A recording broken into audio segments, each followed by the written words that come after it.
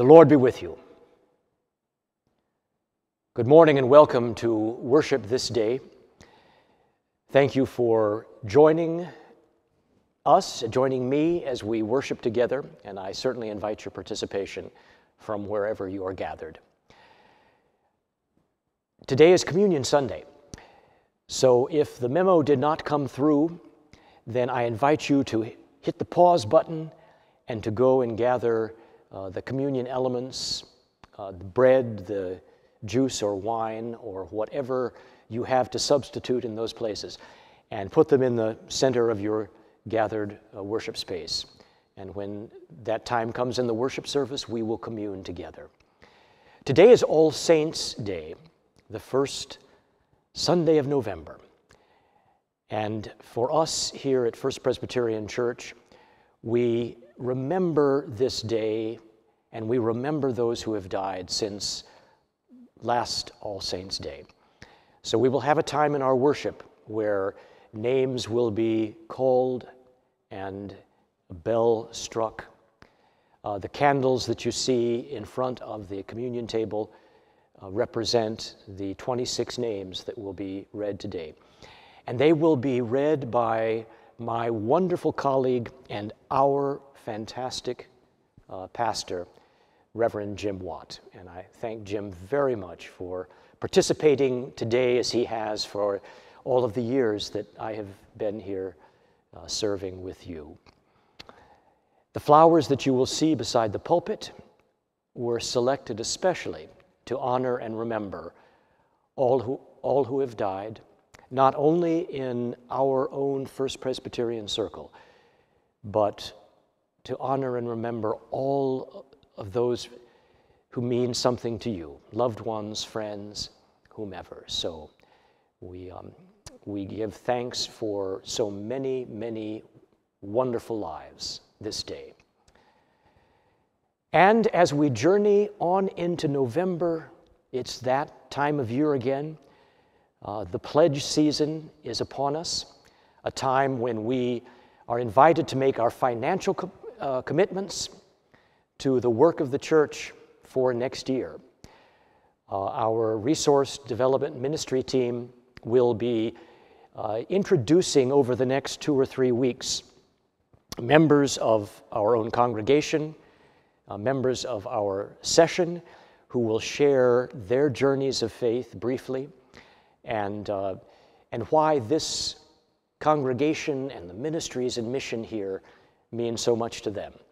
So I invite you to begin your prayerful consideration of donating, of making a financial commitment, a pledge commitment to the work of the church in the new year. And now, let us prepare our hearts to worship God. Good morning. Our service music today was all chosen specifically for All Saints' Day. The prelude is an elegy by American composer James Beery. Mr. Beery served for years at St. Joseph's Cathedral in Hartford, Connecticut, and then later St. Paul's Cathedral in St. Paul, Minnesota. He's currently at Grosse Pointe Memorial Church, a large Presbyterian church just north of Detroit. This particular piece was written in memory of Roy Andrew Johnson, Jr., for 29 years professor of organ at the University of Arizona, Tucson. And in part in tribute to his Swedish heritage, at the end you will hear a very familiar Swedish hymn at the conclusion of the piece.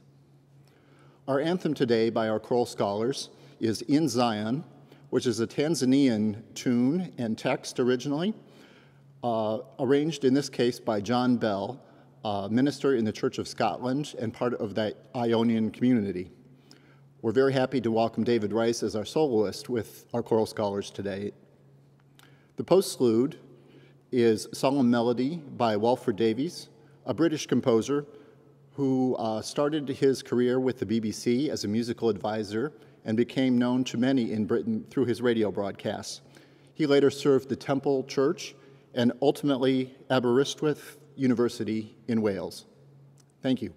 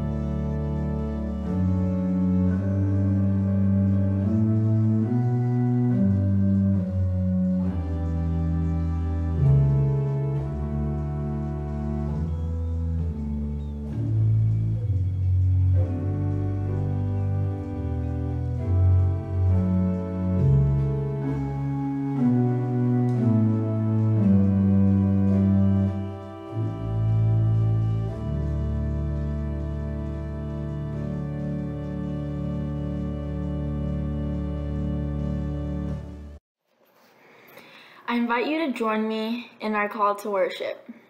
As we gather here, we remember with thanksgiving all those who are dear to us. Our ancestors in faith have laid the foundation for this day. We remember with appreciation those who paved the way for us: teachers, leaders, grandmothers, grandfathers, parents, siblings, spouses, and friends. We remember with gratitude God's gifts of people, the gifts of many people that have made us who we are. We remember with love and honor the people who blessed us with their lives.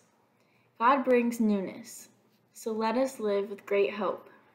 As we worship together, we look to the future, even as we remember the past. Let us pray. You, O sacred presence, are always and everywhere. We may be blown around by winds of change and uncertainty, but you keep faith, as shown by the testimonies of the lives of the faithful who have gone before us. You are a steady companion on the way, and we find rest and peace in you. Amen. Please pray with me our prayer of confession. Hope of all who have gone before us, you have called us to be your holy people, part of that great company that has lived and died in faith. But we have not always kept in faith. We have been silent when we should have proclaimed your love, and we have been idle when we should have been working for your peace and justice. Our lives have been shaped more by fear than by faith. Forgive us and renew within us your great hope that seeks to heal and bring to wholeness all things.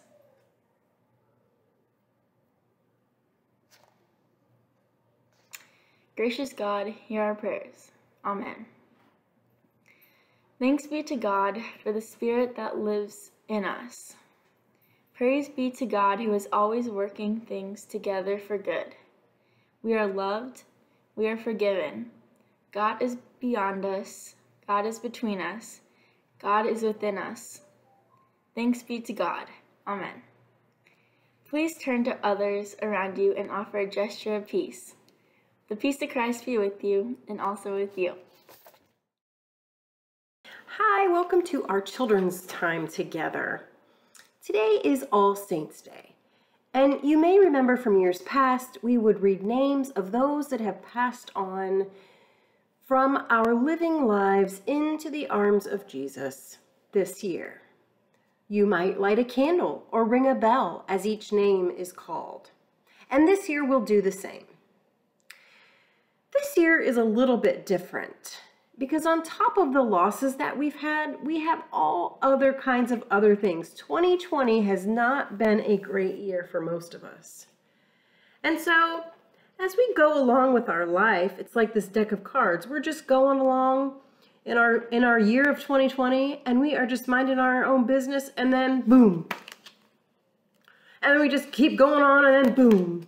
And we just keep going on and on and on, and then boom, and boom, and boom, and we are just tousled and turned. And so sometimes we're going this direction, sometimes we're going this direction, sometimes we're going both directions. We have our backs to each other, and we're not making any gains together.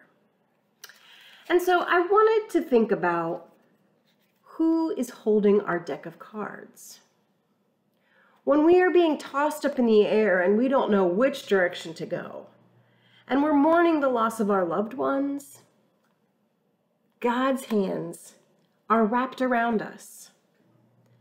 In Revelation 7:17, it says, "For the Lamb is at the center of the throne. He will be their shepherd.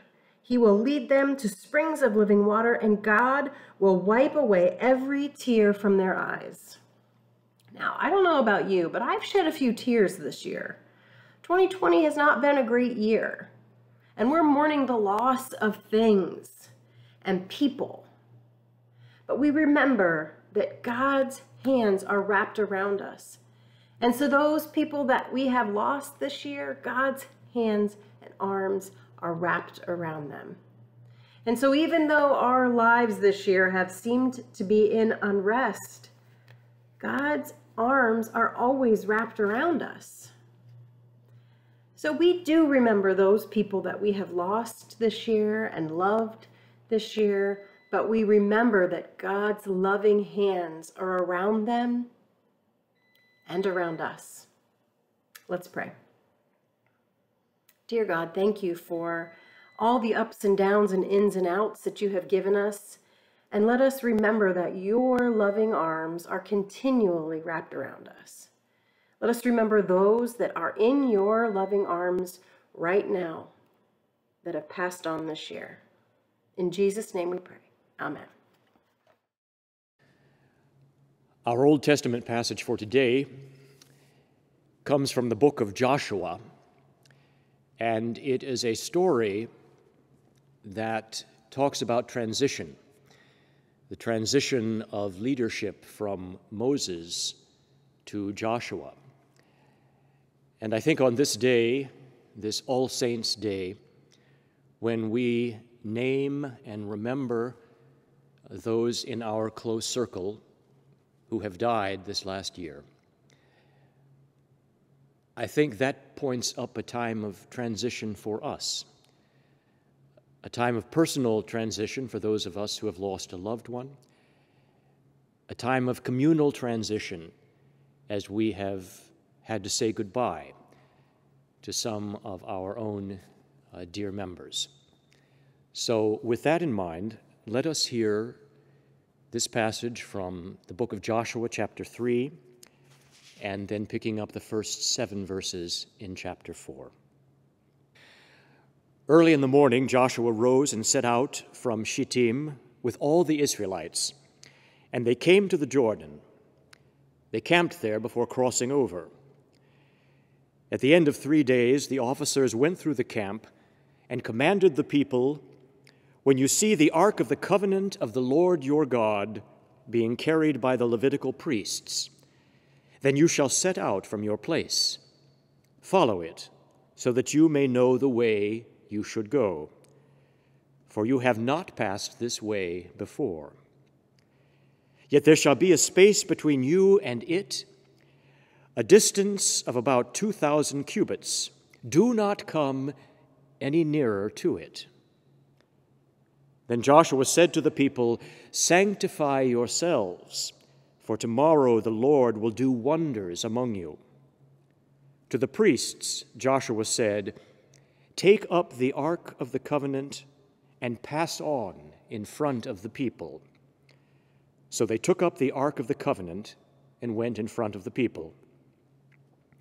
The Lord said to Joshua, "This day I will begin to exalt you in the sight of all Israel, so that they may know that I will be with you as I was with Moses. You are the one who shall bear the ark of the covenant, and command the priests, when you come to the edge of the waters of the Jordan, you shall stand still in the Jordan." Joshua then said to the Israelites, "Draw near and hear the words of the Lord your God." Joshua said, "By this you shall know that among you is the living God, who without fail will drive out from before you the Canaanites, Hittites, Hivites, Perizzites, Girgashites, Amorites, and Jebusites. The ark of the covenant of the Lord of all the earth is going to pass before you into the Jordan.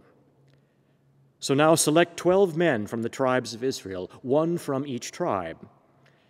When the soles of the feet of the priests who bear the ark of the Lord of all the earth, rest in the waters of the Jordan, the waters of the Jordan flowing from above shall be cut off. They shall stand in a single heap." When the people set out from their tents to cross over the Jordan, the priests bearing the ark of the covenant were in front of the people. Now, the Jordan overflows all its banks throughout the time of harvest. So when those who bore the ark had come to the Jordan, And the feet of the priests bearing the ark were dipped in the edge of the water. The waters flowing from above stood still, rising up in a single heap, far off at Adam, the city that is beside Zarathan, while those flowing toward the sea of the Arabah, the Dead Sea, were wholly cut off. Then the people crossed over opposite Jericho. While all Israel was crossing over on dry ground, the priests who bore the ark of the covenant of the Lord stood on dry ground in the middle of the Jordan until the entire nation finished crossing over the Jordan. When the entire nation had finished crossing over the Jordan, the Lord said to Joshua, "Select 12 men from the people, one from each tribe, and command them, take 12 stones from here out of the middle of the Jordan, from the place where the priest's feet stood.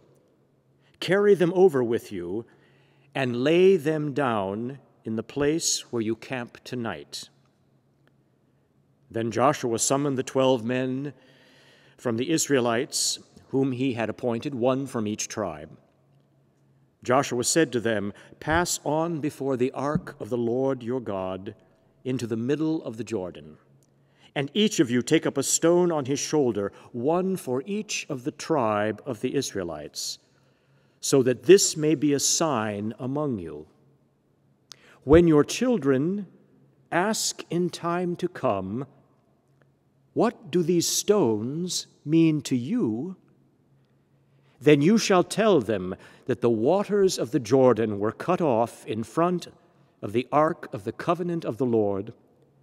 When it crossed over the Jordan, the waters of the Jordan were cut off. So these stones shall be to the Israelites a memorial forever."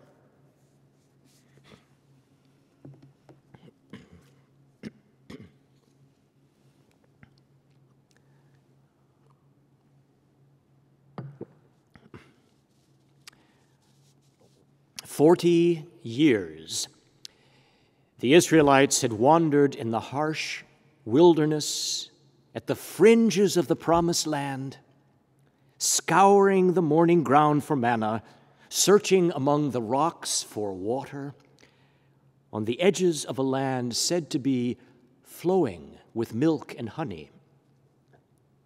That was the promise, that one day this rootless remnant of the covenant would be given the land of Abraham and Sarah, Isaac and Rebekah, Jacob and Leah and Rachel. Those ancient forebears who had witnessed and sometimes wrestled with the unnameable one. 40 years. A long time the people had wandered, sometimes fretful, sometimes forgetful, in the wilderness between the promise given and the promise fulfilled. We have listened to the stories of the grumbling of the people, of Moses caught between angry constituents and the voice on the mountain. As far as the Israelites could see, the inscrutable promise giver was ever shrouded in cloud and smoke. Their wilderness wanderings were bounded on both ends by water. At their backs, between them and Egyptian bondage, was the Sea of Reeds. Before them lay the Jordan River. By this time in the story, Moses, the great shepherd, was gone. Joshua stood in his place. The hour had come to move forward. The hour was at hand to cross over into a new land. As the story goes, the priests took the Ark of the Covenant down to the banks of the Jordan. The Ark was the symbol that the Lord was with them. It contained the stone tablets on which were written the 10 words, the testimony that Moses had received on the mountain. As the feet of the priests bearing the ark dipped in the waters of the river, the waters piled up and the people crossed over on dry ground. 12 stones were taken from the middle of the river to be laid down in the place where the Israelites would camp. Those stones were to be a memorial. In time to come, when the children would ask, "What do these stones mean to you?" the story would be told of the crossing of the Jordan when the people walked on dry ground. What do these stones mean to you? I have been thinking about stones lately. These stones piled up to make this church, in which, prior to the onset of the current pandemic, we would be worshiping in freely today. I look at these walls, plastered smooth and finished from the inside, and symmetrically measured from the outside. Yet these stone walls, if uncared for, will develop leaks and cracks and eventually will become uninhabitable. I thought about the nearly 100-year-old stones of these walls and saw a metaphor of us. The people gathered in this community of faith to be the body of Christ, the Ark of the Covenant in this place. Time and nature have brought change and sometimes disrepair to our building, just as some of the great stones of our fellowship have left or been taken from us. We stand, as every congregation stands, at some time or another on the banks of the Jordan. We have been called by the generations before us to bear this ark, this church and its ministries across a difficult river into the future where God will meet us. And the question is, will we wade into the water or not? In the months ahead, we will be making momentous changes in the infrastructure of our sound and video capabilities. And in the weeks ahead, we will be invited to make our pledges, our financial commitments to the work and worship of this church for next year. Will we go forward, or will we turn back? The Israelites stood on that flooded riverbank with a wilderness behind them and an unknown future ahead.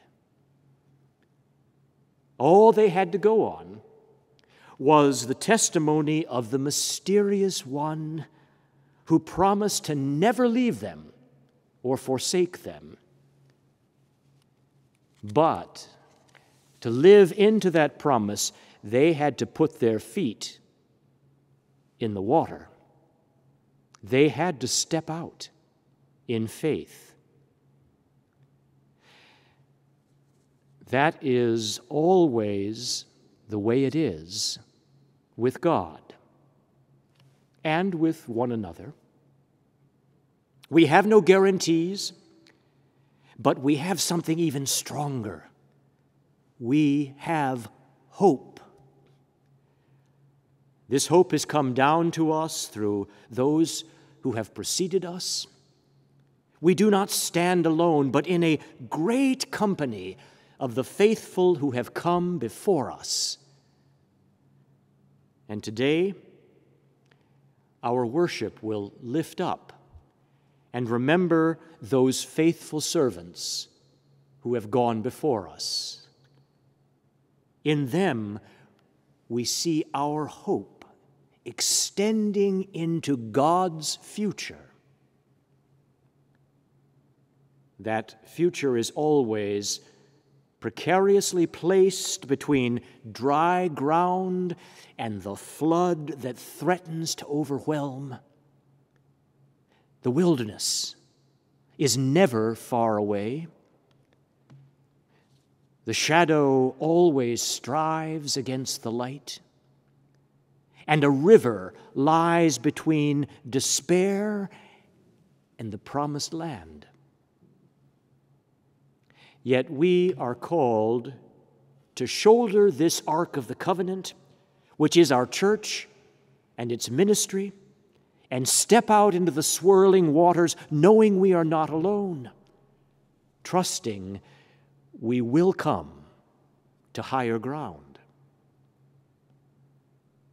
These stones that have been gathered in this place, the actual rocky ones, and the ones that are we, the people, will be a memorial to all those who come after us, a testimony to the gracious one who walks behind us, before us, and beside us into a future of great promise where all things are made whole, and the peace of God, true shalom, becomes reality. Amen. The following persons have joined the Church Triumphant during the past 12 months. Judy Armstrong, Mary Beam, David Braille, Linda Bromond, Fran Curtis, Reverend Harry Eberts, Harry Ingman, Bill Evans, April Gallagher, Gordon Giffen, Connie Holvey, Helen Jacob, Donald A. Knowlton, Carmela Marcantonio, Jim Markling, Patricia Miller, Darlene O'Brien, Edna Oswald, John Philippi, Margaret Powell, William Schultz, Betty Shaw, Ken Starling, Gordon Tate, Evelyn Jane Swank,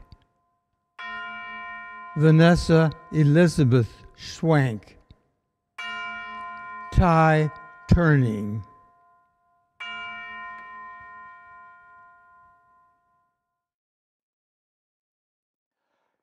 In Zion, and Lord with you will abide. In Zion, and Lord with you will abide.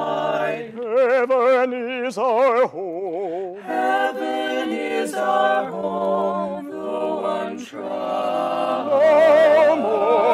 doubt, no more we must decide.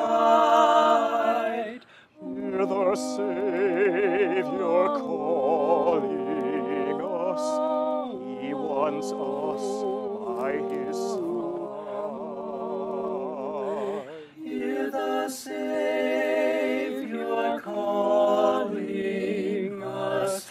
He wants us by his side. While still here, there is work to be done. While still here, there is work to be done. the good news to share. The good news to share with each one. Departs with setting sun. It is urgent that all know the great gift, God's own Son. It is urgent that all know the great gift, God's own Son.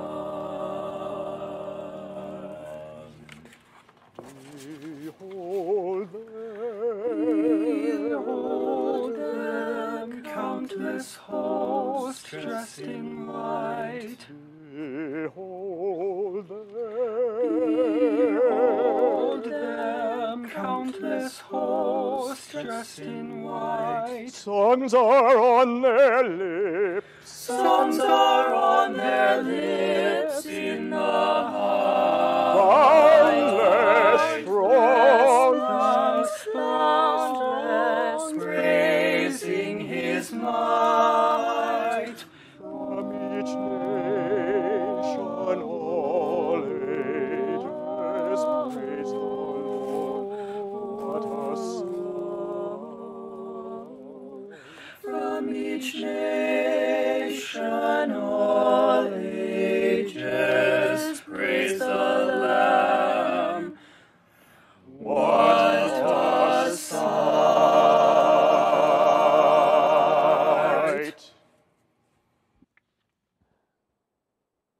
We have now come to that time in our worship together in which a table is set before us. It is not the table of this church. It is not the table of this gathered group of faithful who are participating in worship today. It is God's table. It is the Lord's table. And it is set not only for us, but for all. So, know, you are invited. You are welcomed here, invited to lay down your burdens and pick up refreshment for your souls, refreshment for the work that God has called all of us to do. And today especially we remember the great cloud of witnesses with whom we also share this feast. So come. The Lord be with you. Lift up your hearts. Let us give thanks to the Lord our God. Let us pray. It is always right and good to praise you, God. You who created us and never stopped loving us. You whose great love for us is such that we can call ourselves the children of God. And indeed, that is what we are. We are God's children. And so we say, thanks be to you, O God. Gracious One, in the life of Jesus, we find you sharing and journeying with us showing us how to live as you would want, through remembered Bible stories, prayer acts of justice and kindness, and through this holy meal. We seek to be more like Jesus each day. We want to always claim that we are followers of the way of Jesus. And so we say, thanks be to you, O God.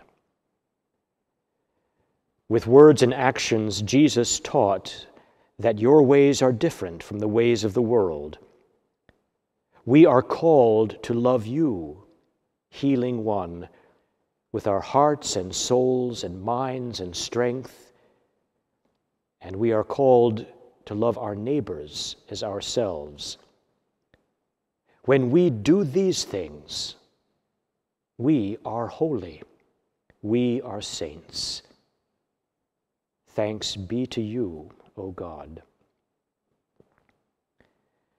We give thanks this day for the many people who have gone before us and who are with us even now, a great cloud of witnesses who in their lives tried to live God's love every day, and with their lives have shown us how to be followers of Jesus.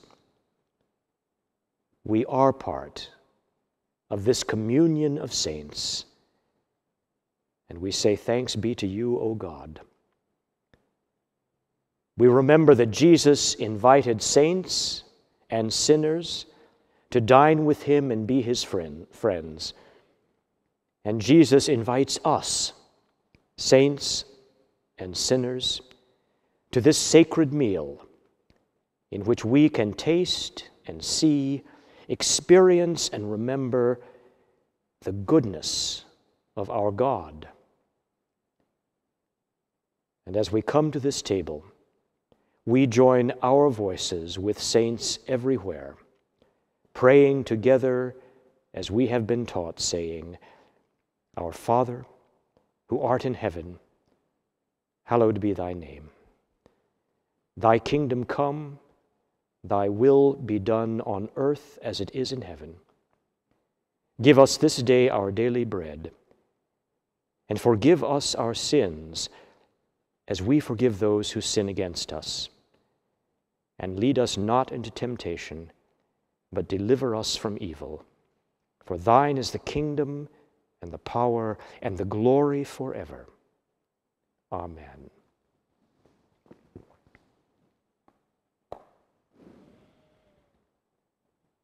And so we remember that on the night of his arrest, gathered in an upper room with friends, disciples, Jesus took bread,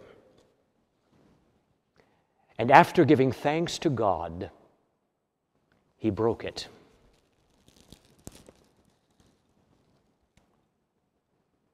And he gave it to his disciples, saying, Take, eat. This is my body broken for you. Do this in remembrance of me.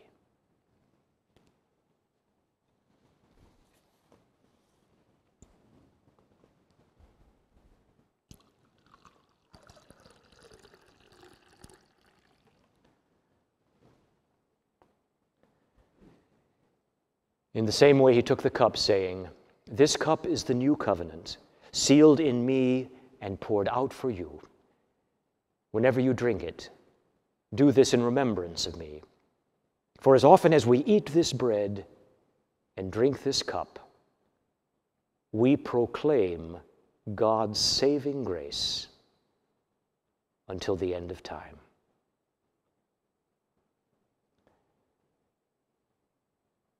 At this time, I invite you in the places where you are worshiping alone or with gathered family and friends to take your own communion elements, to pass the bread around, pass the cup around, and let us partake together.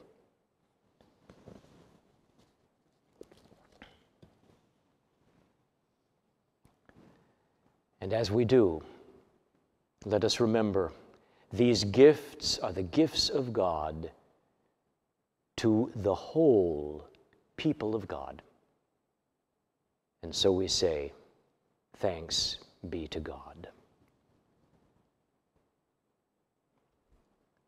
The bread of hope and the cup of healing and wholeness.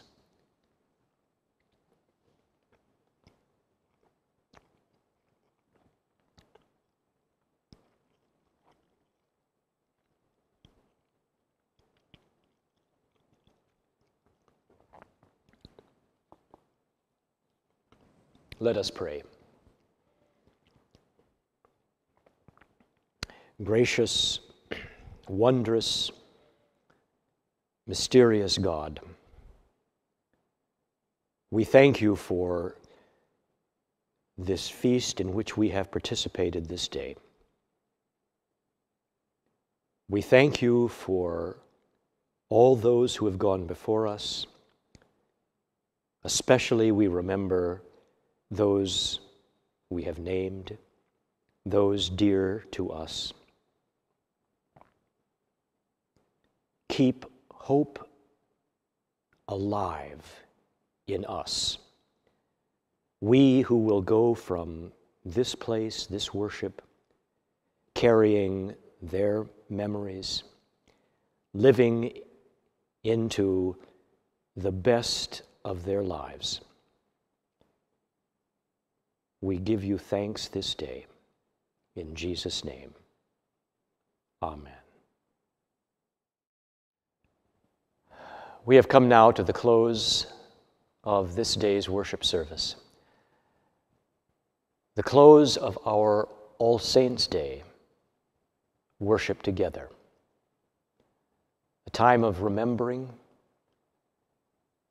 a time not without sadness, but also a time full of thanksgiving.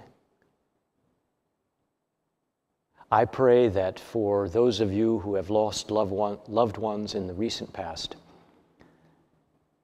that the Spirit of God will continue to abide with you,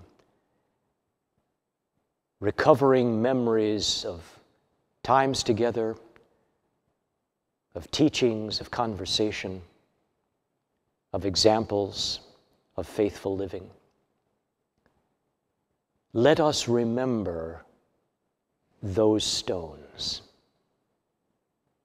And if we are asked, what do these stones mean to you, to me, to us?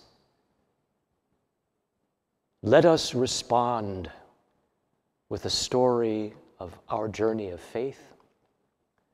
Respond with examples that have inspired us. Respond by naming the hope that promises to never leave us or forsake us. The hope towards which we all journey. Journeying not alone, journeying together.